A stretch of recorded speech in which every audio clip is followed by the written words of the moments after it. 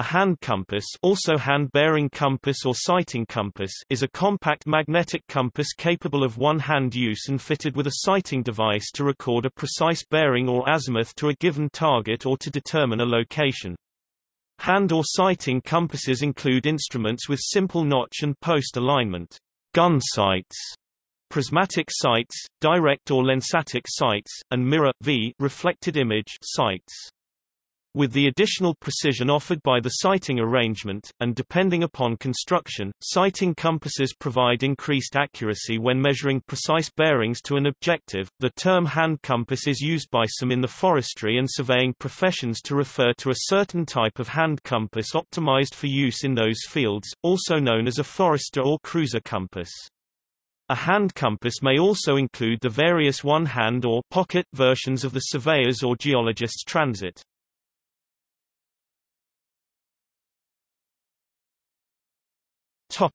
History and use.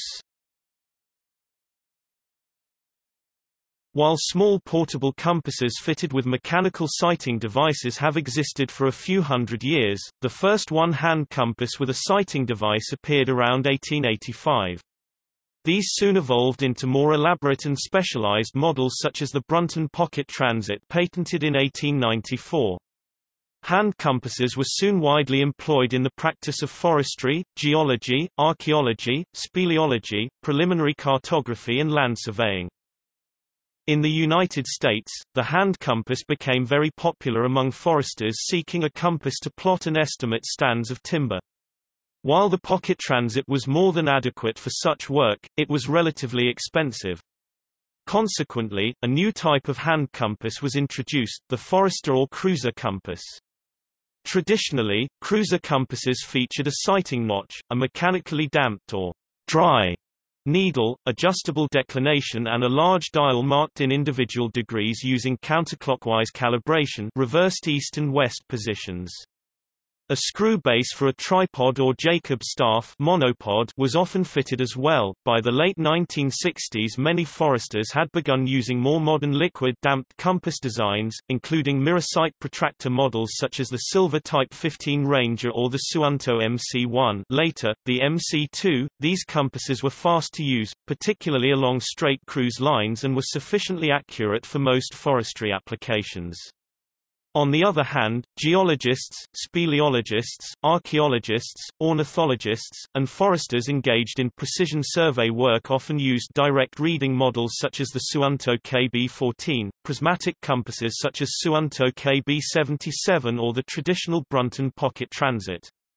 Many models featured an optional quadrant 0-90 degree scale instead of an azimuthal 0 to 360 degree system. By using a hand compass in combination with aerial photographs and maps, a person can determine his/her location in the field, determine direction to landmarks or destinations, estimate distance, estimate area, and find points of interest, marked boundary lines, USGS marker, plot centers. For increased accuracy, many professional hand compasses continue to be fitted with tripod mounts. While the hand compass continues to be widely employed in such work, it has been increasingly supplanted in recent years by use of the GPS, or Global Positioning System receiver.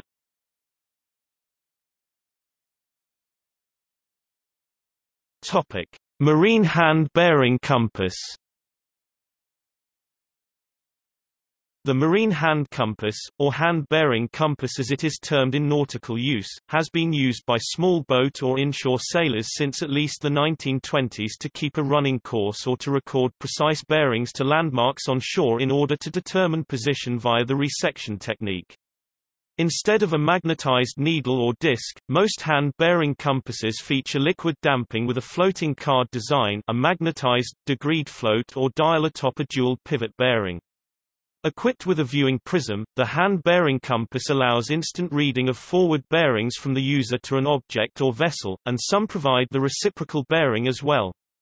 Modern examples of marine hand-bearing compasses include the Suunto KB14 and KB77, and the Plastimo Iris 50. These compasses frequently have battery-illuminated or photoluminescent degree dials for use in low light or darkness.